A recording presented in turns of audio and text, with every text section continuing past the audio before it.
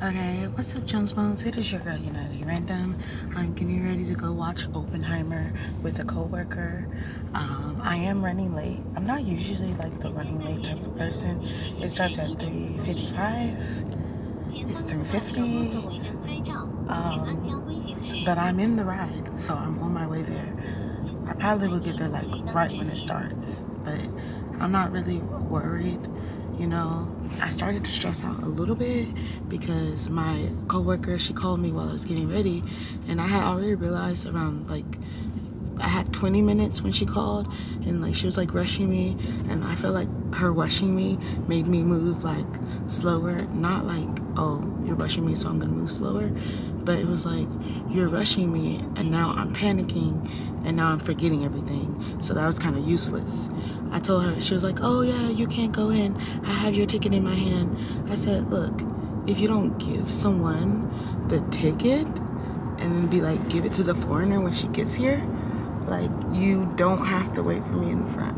Like, just chill out. I'm not finna have you stressing me out. This is something we're supposed to be doing that's fun. Really looking forward to watching Oppenheimer, simply because I talked to a guy on Bumble. Like, I'm on the dating scene. Stu's on the dating scene too, but I talked to a guy on Bumble and he was like, oh, it's a masterpiece. Not looking for that 3-hour long movie, but looking for like Christopher Nolan, because if you guys don't know, I did a creative writing class in college, and that creative writing class had me write about like Batman and Christopher Nolan's use of darkness. So I'm almost there. I'm here as fast as I could, and after this intro, I guess I'll really talk about how I felt about the movie and things like that. So maybe I'll try to take notes while I'm watching the movie or something, I don't know. See you later. It was at this moment that he knew.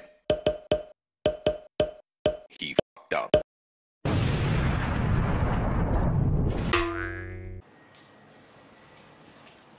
Hi. I was supposed to get back to you yesterday to tell you about how Oppenheimer was. Or Oppenheimer. I really enjoyed that movie. But also, like, here's what happened. I got to the movie a little late, and when I got to the movie, at first I was like really like dizzy. I was so freaking dizzy because the thing about Oppenheimer is I watched it in IMAX, and I don't think my little brain is ready for IMAX yet. Is there anyone else out there that gets a little dizzy when they're watching IMAX? So anyway, I watched it in IMAX. I was a little dizzy. I only cried once. There was a lot of times where I was just really shocked. Like the weight of the world felt like it was on my shoulders. Christopher Nolan, whoever is the guy that did the Batman movie and did this movie, wow, you put your ooh in it. Like, you put your ooh.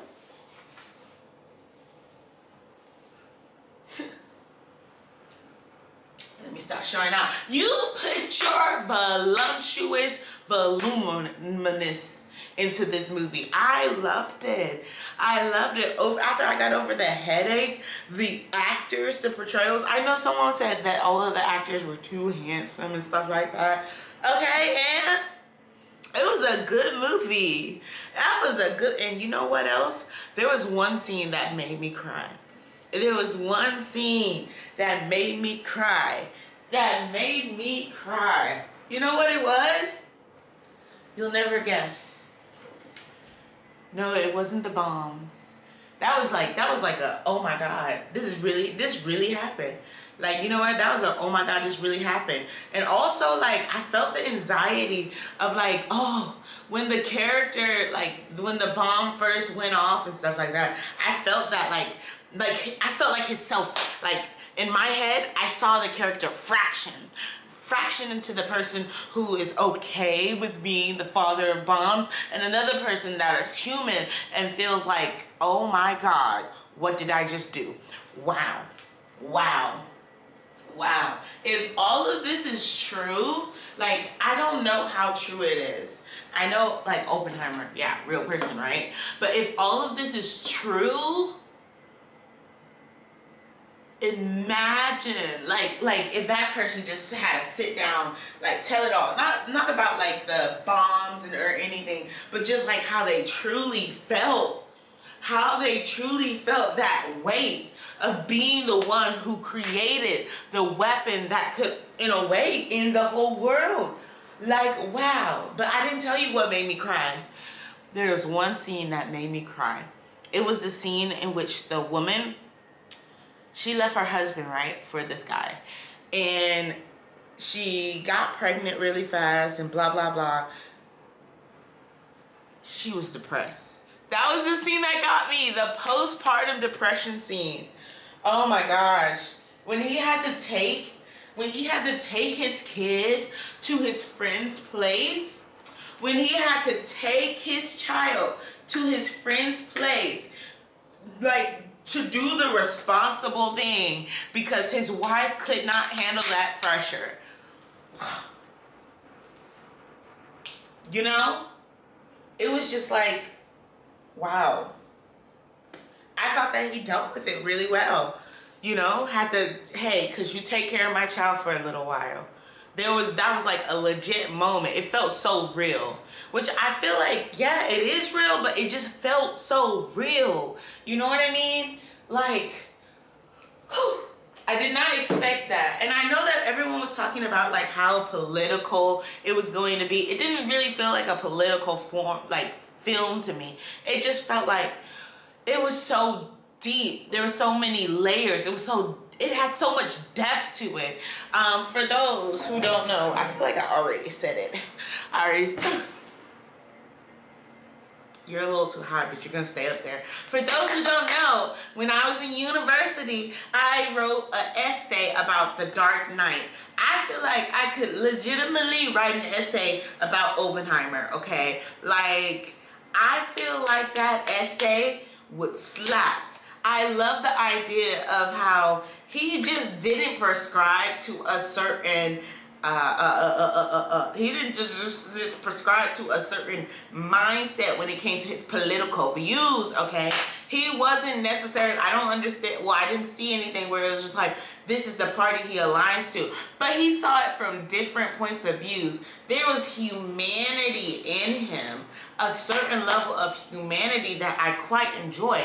And it was just like, oh, I'm over here valuing free thinking. And the fact of the matter is, like, dang, isn't it a blessing to be in America where we can have our free thoughts the way we can have our free thoughts?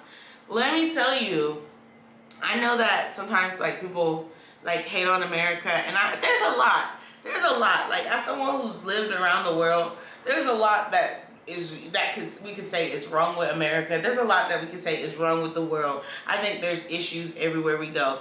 But the blessing of it all is the freedom. The freedom, oh my God, the freedom that I have in America, unparalleled. Unparalleled. The freedom that I have at home is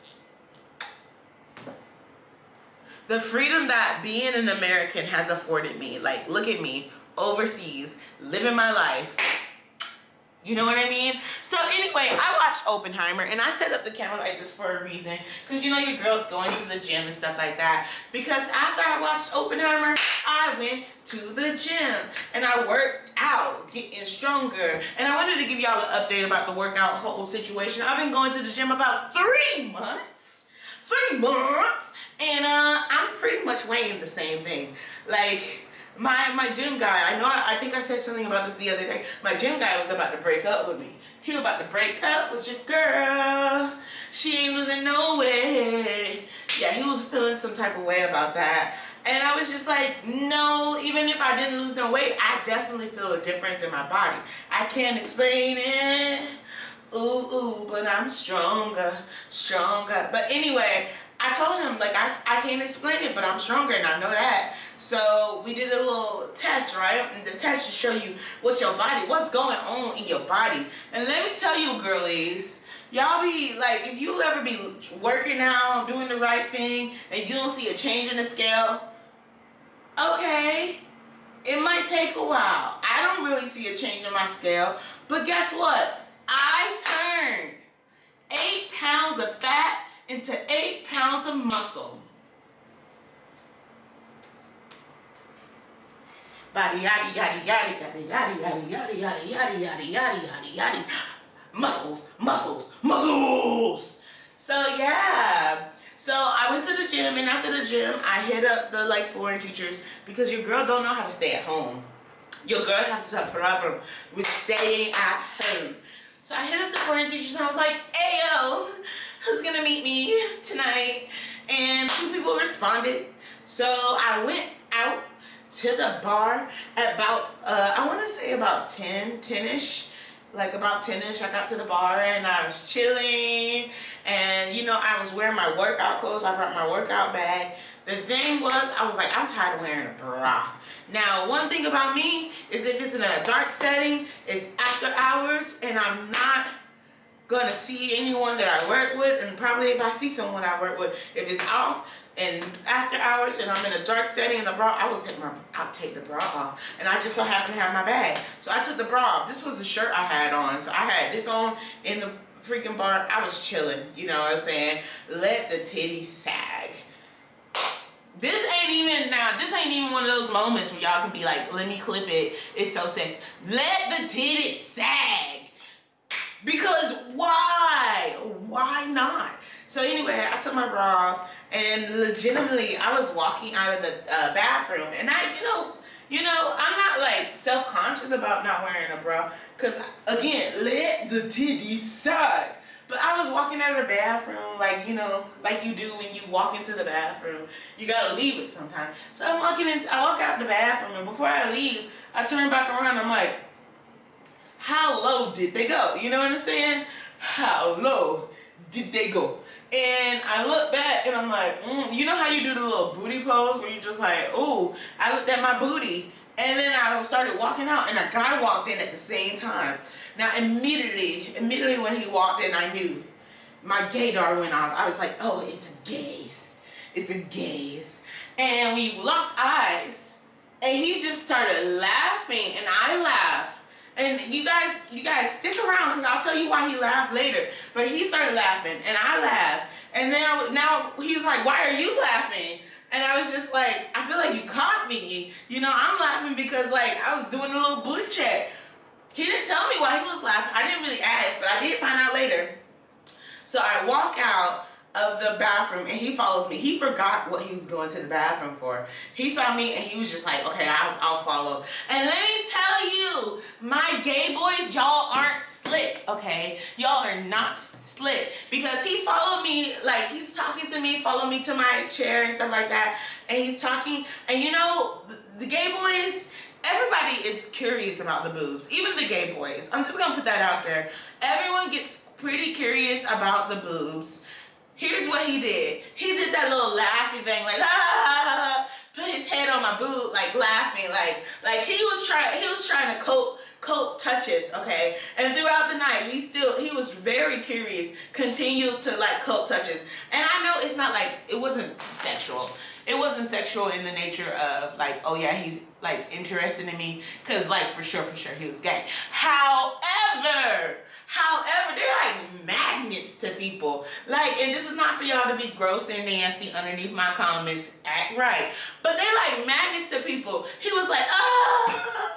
Like throughout the night, he randomly grabbed them. I'm like, okay. You know, like I think for me, I'm very open with my body for people that I feel comfortable with. And I think as a man, even though he was a man, I knew for a fact he was a gay man. It was just like, oh, you was just curious. It's like having a kid. Like, I've had kids, like, try to touch him. You know what I mean? So it's just like, you know, having a gay man is like having a kid touch my boobs. Okay? Now, woman. But, yeah. So I ran into him. We're kikiing. He comes sits with me. He's doing the little, oh, let me laugh. And also, let me touch these boobies without asking, okay? And so we're just chilling. He goes and gets his boyfriend, and now we're sitting at the table. Now, I was at the bar, supposedly with a friend. Now, I thought I saw this friend, but this friend walked away, so I didn't really know if that was a friend. I was like, I'm not finna go walk after them, because, like, I'm not wearing a bra, and, you know, walking around with no bra on, it's just like, you know, and then also he was talking to a girl, so I was like, ooh, go get it, purr, you know what I'm saying? I'm not just, but also you didn't say hi to me. That's the only problem I had. You didn't say hi to me, but like also I didn't say, he was like, I told him later, you didn't say hi to me. He was like, you didn't say hi to me. Touche. Too fucking shay. Okay? So I'm sitting with these guys and like, I think they're being a little shady. They're whispering, they're giggling, they're looking at me, and I was just like, okay, cool. But you know what else they did? They bought me 3 bottles of beer. No, 4 bottles of freaking strawberry beer. And you know what else they did before the night was over? They bought me a hamburger. These hamburgers are kind of expensive. And you know what else they did? They paid for KTV, because we randomly went to KTV that night. So I didn't get home until like 4 o'clock this morning. Yeah. Like, I be pulling all-nighters for no reason. I did not get home until 4 o'clock. And then earlier this week, I didn't get home until like 4 o'clock. And I had work that day. You know what I mean? So, here's the thing. I've given up reading my manhwas. I've given it up. And I think that I'm mourning the loss.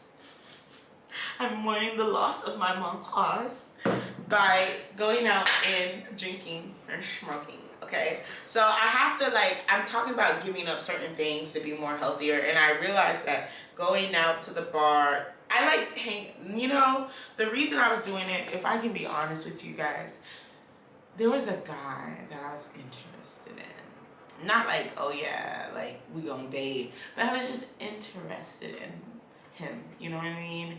So part of the reason why I was going to the bar is just so I could spend time with the guy. And it's funny because it's not even like that, but it's just like, ooh, if I see him, I can gauge whether, you know, he's interested or not. So I don't know. But after the bar, we went to a KTV, and they make you order beers at the KTV. And we paid and everything, and it was time to go. And we had a lot of beers left, so I just put them in my bag. I just slid them on into my bag, and so now I have beers that I probably will never drink. But maybe I can invite the guy over that I was talking about. Some people, if you are who you know and blah blah blah, if you know who I'm talking about, you know who I'm talking about. So yeah, I got some beers, and Oppenheimer was great, and I met some gays, and I got felt up. Oh, and I met up with an internet guy that I was talking to, and let me tell you, he was unhinged. Met him on Bumble. He was so unhinged, babies. He was like, okay, we are on YouTube, so I can't say too much. Let me bring you down to my level. Okay, here's what I'm gonna say. The most unhinged thing that a man that you meet from the internet can do is try to get sloppy toppy without even taking you for coffee, okay? Like, and that's the thing though, as a foreigner, black women overseas, and like with my voluptuous body, men really project their desires onto me, right? They're very projecting of their desires onto me, and they're trying to get that ebony experience from me, and they think that I'm just going to give it just because of, I don't know, what they see of the black women. Not even on social media, because there's not a lot of social media of black women. It's what they seek out. And I'm guessing, like, you can tell when someone's only seeking out black women when it comes for sexual gratification. Okay, you can tell, because it definitely shows with how they interact with you. Okay, so I've met, and then also, I could do a whole video on this, like, kind of like dating overseas. And I just, disclaimer for those who don't know, I am married. We do have an open/polyamorous relationship. And also Stubu is dating in the States. Yeah, he's been going on a couple dates. And I think doing this would be easier over like overseas. Like in America, I find someone, but like here it's just like, they really project what they see of Black women onto me. And I'm very like open, very honest, like, you know, but I'm not like immediately jump into your bedroom just because you find me attractive. I'm not immediately like, oh, you gave me attention, let me clock. You know what I mean? And it's very weird when men pressure for that. Like, as a woman, it's very weird and uncomfortable when men are like constantly like pressuring you to glock. It's like, okay, you like for me personally, if I tell someone no more than once, I kind of feel like I should just block them at that point. But like, I feel like there's this one guy who, oh my God, and on top of that, he lied about his height. He lied about his height. I just want to continue to talk to him to see where that's gonna go. Like, at this point, I talk to people online just to talk to people online. I'm looking for story times, you guys. I'll give y'all all the tea. So anyway, this is a long video. Didn't set out for it to be a long video, but much love and positive vibes. And I hope to see you guys again next time. Let me know what you want to see. I think I have a video coming up where I'm going to do a try on haul. I just ordered like 1,000